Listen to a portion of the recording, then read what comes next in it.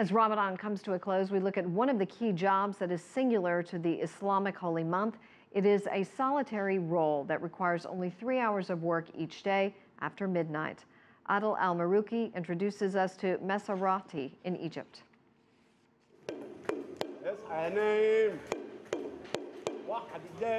With his father's 50-year-old drum, Hassan Baraka walks in the streets of Cairo's El Manial district, banging on his drum after midnight to wake up people. Sounds annoying? Well, Hassan is a Mesaharaty, so it's actually his job to do this, and many pay him for it. In fact, he's very popular here, particularly among the kids. Ramadan has an essence of its own. It brings happiness. It has its own rituals. If there is no Mesaharaty, there is no Ramadan. To be able to last this long, people would have a suhoor. It's the last meal before dawn, so Baraka stands by their houses and call their names until they respond. People won't be able to fast without us. It's a habit.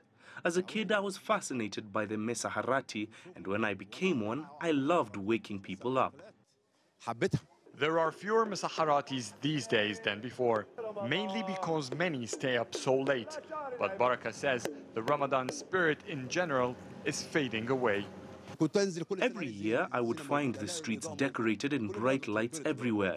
Ramadan's happiness is decreasing. You can't apply to become a Mesaharatay. It's an inherited job.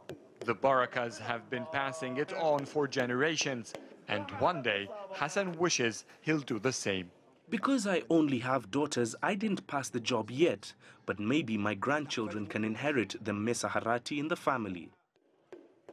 That's one of the last suhoor meals in Ramadan.